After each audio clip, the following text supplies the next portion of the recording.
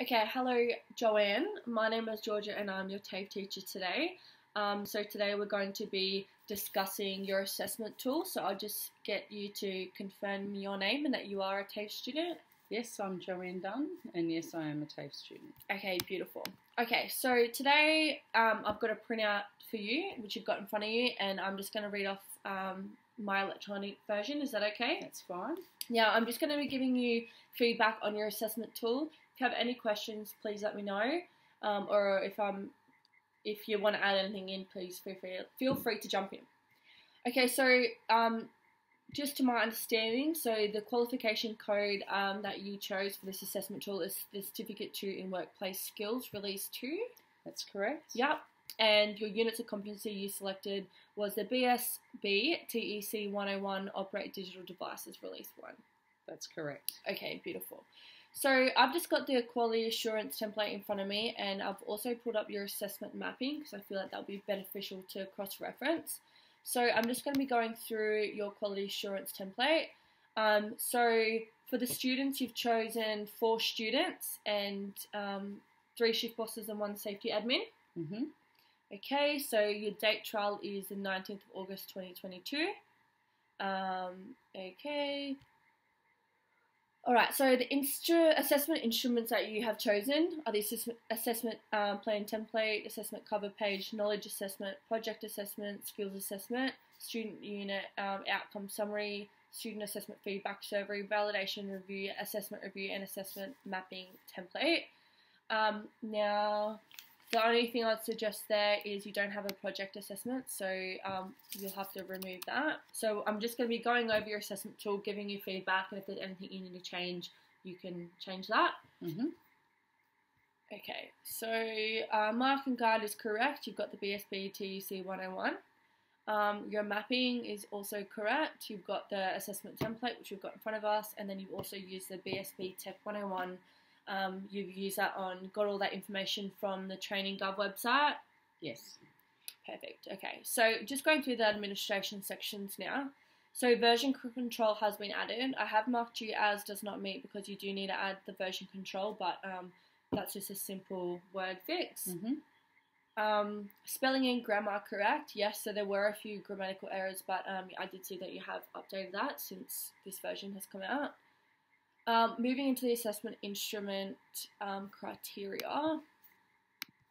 So we've got collectively meet the dimensions of competency, yes.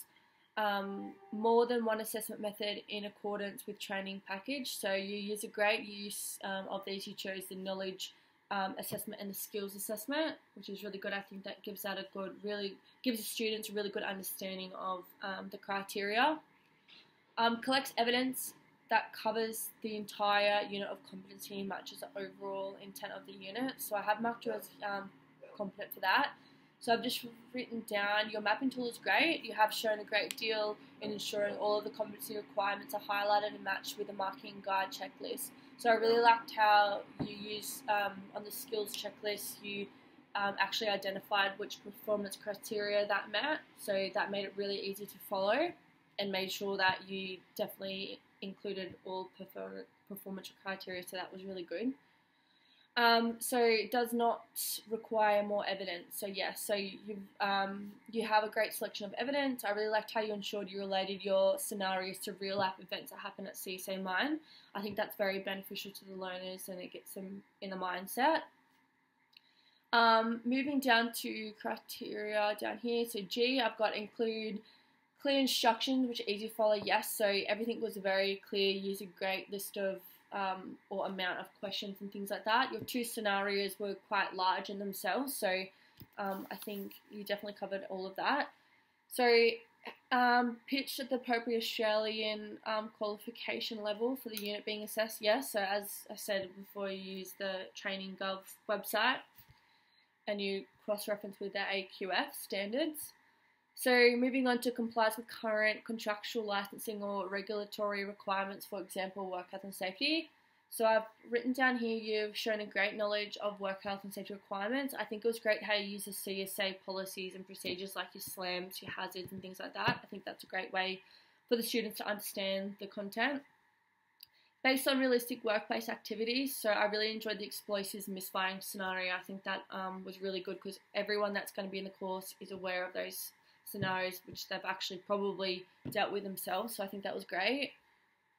Allows for collection of sufficient evidence over time and different content. Yes. Demonstrates current competency from the present. So I have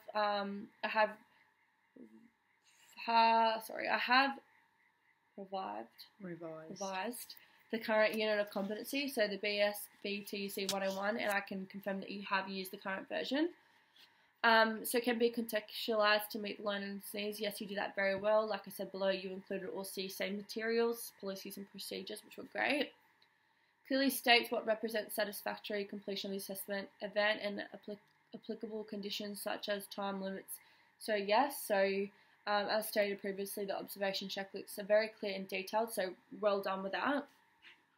Use methods to ensure that evidence is provided in the candidate's own work. So yes.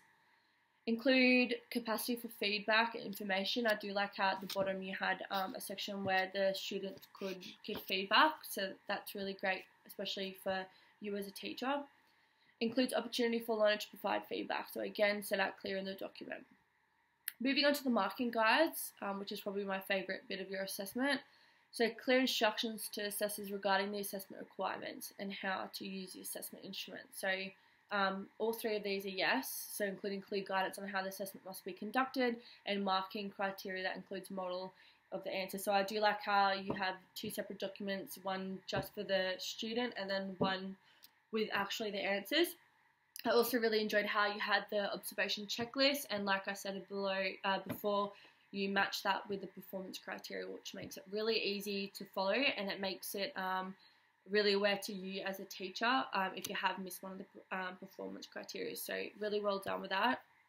So assessment mapping, so demonstrate how the unit assessment task addresses all components of the unit of competency. So here we've got elements, so performance elements, they were all and performance criteria were very detailed, so well done with that. Foundation skills were there, performance evidence were there, knowledge evidence were there, assessment conditions were there. So especially with the performance and the knowledge evidence, I like that you actually match them with the observation checklist as well, which really ensures that we're not missing anything in the training. So just additional comments here. I've just got in this section, ensure all documents are current version. So when you are contextualizing, just make sure that you do contact the CSA safety team to get the updated versions of the documents. And assessment meets requirements as developed against performance criteria. So yeah, really well done. Do you have any questions? No. No? Okay, great. Well, good luck. Thank you.